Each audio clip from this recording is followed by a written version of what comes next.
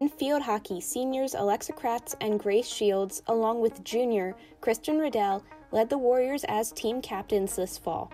The Warriors started off the season strong with wins over OJR and PV.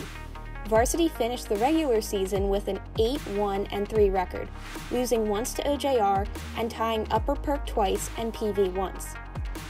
In the District 1 3A tournament, the 7th-seeded Warriors defeated 10th-seeded PV at home 2-0. The second round meant a tough away game on grass where the Warriors launched a comeback and defeated number 2-seeded Neshaminy 2-1 in overtime to advance to the District 1 3A semifinals against Plymouth Whitemarsh.